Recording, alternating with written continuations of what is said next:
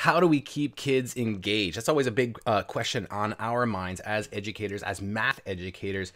And specifically, if we are using the 5 practices for orchestrating productive mathematical discussions model, thinking about like, how do I get kids discussing and how do I connect at the end? And sometimes there's like lull moments in that process where kids are like, nah, maybe not engaged as they should be. And it's like, how do I keep them engaged during this great strategy, this great pedagogical strategy that I'm trying in my classroom? That's what this video is about. Stick with us.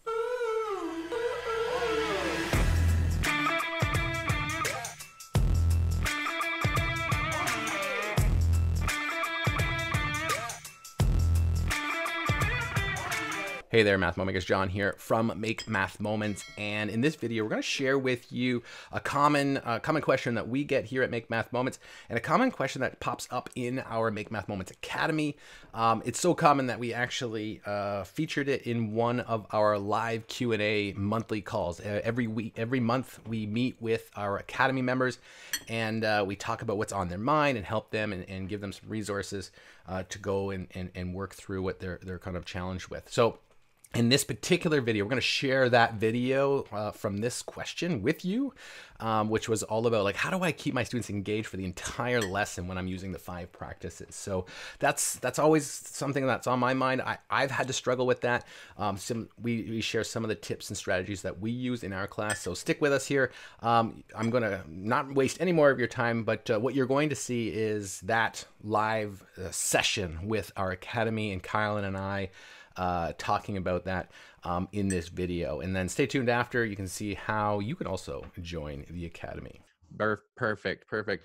All right. So Claudia, you were asking, this is something that I think everyone probably struggles with at some point or the other, that if you are kind of running a 5, the 5 practices for orchestrating productive mathematical discussions, and you're having students present or showcase their solutions, and you're kind of, I'm envisioning my room, we're moving from board to board, and we kind of are letting a student talk, but the rest of them have to listen, and not only listen, but stand there around the board and listen. Or if you're doing this at desks, they're doing that at their desks. But she says, how do you keep your students engaged when some class members are sharing those strategies after working on the task?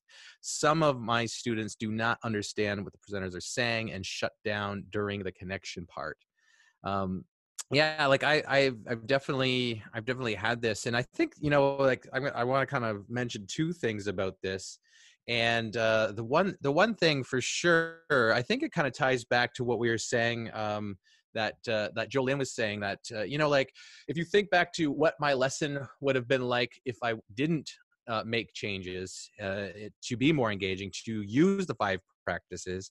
I was doing all the teaching at the front. I was presenting. The kids were listening and writing things down. And we've talked about this in the workshop, that I was doing all the thinking, and they weren't doing any of the thinking. And so when we move to this new method where we're going to ask kids to think first and engage, and we're going to lower that floor, and we're going to get them to estimate and get them into those problems, they're doing a lot more thinking than they were doing in the old method that I was teaching. And when we start, the one thing I think about is they might be tuning out at that point. You might be a little bit distracted. Sometimes students will do that. All of a sudden, someone's talking, and the other person's kind of giving the other person an elbow, and they're not really paying attention. That is going to happen. And one way to look at it is sometimes the way I look at it is that they've got a lot of thinking happening right before that moment. And so to think like what Jolene had said, it's like the old method, they would have probably done no thinking that whole class and then been just doing some questions. But now, yeah, they might not be doing any thinking at that moment, but in that whole 60 minutes or 45 minutes before that, they were doing some really good thinking. So sometimes I remember that's going to happen. And how I deal with it is it's a discussion about respect. It's a discussion about paying it, let's engage here, or let's focus on and give this person our full attention. Usually that's what I say when I see some grumbling over in the side, or they're not listening, or they're not paying attention. It's just a quick, hey, let's give these people our full attention. It could be you next. So that's kind of the one tip that I do. It's not much of an amazing thing that we're going to all of a sudden do to make that happen. It's just a quick discussion. And I think the only other thing I would say about it is that the more you do it, the more they'll be used to that process. And therefore it won't be so like, hey, we're all standing around and that person's talking and then we can goof off for a moment when the teacher's not looking. But the more you do it, the more it would become routine, and then they'll know that that's the expected behavior during that time. What do you think, Kyle? What are your some tips on kids who aren't really listening during connection? Yeah, I think all of those are really good points, like really practicing active listening and making sure that, you know, we're reminding students of, you know, what are some of the things that, or some of the characteristics that active listeners have, right? Like you're looking at the presenter and so on and so forth. But then also if we rewind just a little bit to the during stage of when students are actually solving the problem, I think too, if we spend a little time thinking about how we're selecting and sequencing those student solutions, that can also go a long way.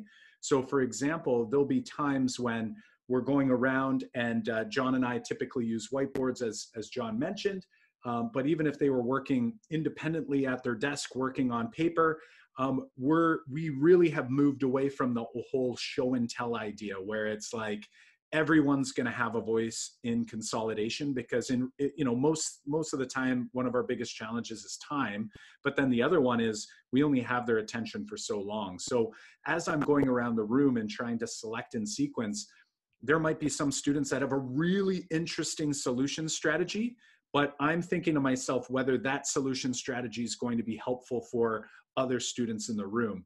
And if not, I might want to have more of a one-to-one conversation with that student or with that group so that maybe I could say, or maybe if I don't understand their solution strategy, I don't want to put them on, put the spotlight on them and then have them trying to wade through it in front of the whole group, because then I might lose the group as well. So I wonder if maybe, putting some thought into how you select and sequence and really trying to figure out like which strategies am I trying to emerge. And then also having that conversation with students so that they understand that just because I'm not sharing your solution or allowing you to share your solution today, it's not because I don't think it's a great solution. It's just that today I noticed that most students were solving it along this path. So we're going to focus there today.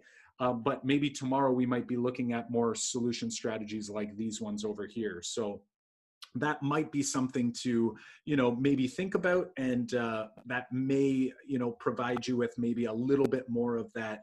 First of all, narrowing down who's talking and for how long, and being more specific about what you want them to share. I used to just say, tell us what you did. And then they take us from the very beginning. And it's like, but the last group already told me what they did from the very beginning in the group before that. We did that. We did what they did. Yeah, we did what they did. Or you have a group that literally says almost word for word what the last group said because they're like, this is what I'm supposed to do. So now I might say, like, why I selected your strategy was because of this part right here. Can you tell me more about like when did you come up with this? Was this like, did you come up with this strategy right away? Or was this something that you did a little bit later? Tell us about that specifically. So it gets a little bit more specific, and that obviously will save some time, but it'll also kind of keep it flowing. Like if you picture a consolidation, like a good story or a good novel or a good movie, for example, how are we going to get the audience to kind of stay on track throughout this movie? If there's too many side stories in the movie, then it can be easy for us to just turn off the movie and walk away. And I feel like a good consolidation kind of keeps it really tight and connected. And there's like a very specific thing that we're gonna look for, which obviously takes some practice. So I'm wondering, Claudia, do you have any thoughts on that? Any reflections based on that, or maybe we can dive deeper on this for you?